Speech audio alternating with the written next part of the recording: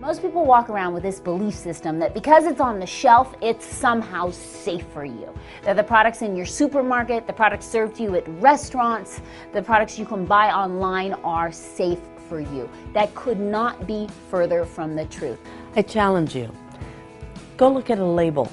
Any product in your home, shampoo, hair conditioner, skincare product, turn that label over and I want you to look for 3 letters, PEG. They're usually capital letters. Propylene glycol, the P and the G. E is for ethoxylated. I know that's a big word, but it means a chemical process that has converted that product, that ingredient, and it contains dioxin. Dioxin is known cancer causing. It's a hormone disruptor. I bet you it doesn't have just 1 peg in that product. I bet you there are 3 or 4. Look at the multiple cocktail dose of chemicals that you've given your skin when you use just that 1 product. Physicians are basically disease-oriented and drug-oriented. After all, this is how we are trained in medical school. We spend all of our time learning how to diagnose and treat disease. Even what we call preventive medicine does not really prevent disease, but rather aids in the early detection of it. If you notice, oh, I'm having headaches all the time, or my digestion isn't so good, or I'm tired all the time, that is your body giving you a warning. It's like your oil light coming on in your car. Would you just go to the mechanic and cut the wire so you don't see the warning anymore? No, but that's what we do as a society. So by making good choices now, you can have remarkable longevity later. The World Health Organization said this. You know what they said? They said for the first time in human history, millions of parents might actually outlive their children. So I had gotten a hold of the ingredients of the products I'd been selling. Didn't understand any of them. Didn't look like peaches and any of that to me. I couldn't find a cucumber in there. And it was like the chemist was like, oh brother, just go sell the stuff. So as I went out and found material safety data sheets on this literature, it said on some things, wear protective clothing for the chemist, wear eye goggles, wear rubber gloves, do not let it touch the skin. And I'm like, don't let it touch the skin. This is the very products that we're putting on our skin. If I'm telling somebody to put it under their arm or on their face, and they're telling everybody to wear rubber gloves, what's wrong with this picture?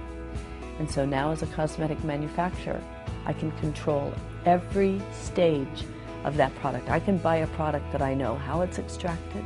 I can buy a product that I know how it's preserved, and I can know these products are going to be good for them, that there's not going to be any harm caused. You know, I was 65 pounds heavier for most of my life, right? And it affected not only my self-esteem, but it affected my whole life.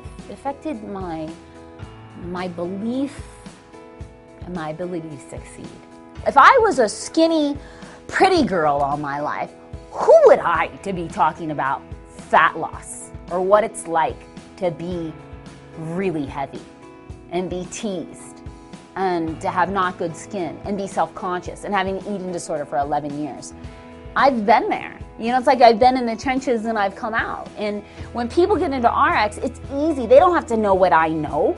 They just have to experience it themselves, and then you can't stop but to talk about it. It's that simple.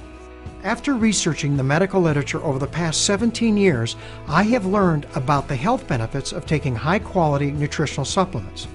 When I understood that oxidative stress was the root cause of over 100 chronic degenerative diseases, I realized that our bodies give us the best chance of avoiding and preventing these diseases far better than any drug I could prescribe. I challenge you to change this fundamental belief system that most people are walking around with. Most people walk around with this belief system that because it's on the shelf, it's somehow safe for you. You know, natural is a funny word. Everybody believes that natural is what's good for you. Well, the problem with natural is there is no legal definition for the word, which means anybody can put anything in a package and call it natural. Lemonade is made out of artificial flavors, and furniture polish is made in real lemons. So organic does not mean that a product is free of chemicals. It just means it was grown on organic ground. So what I'm committed to is toxic-free. Just changing what goes on the end of your fork, changing what you put in your mouth every day, changing how you think, changes everything about your life.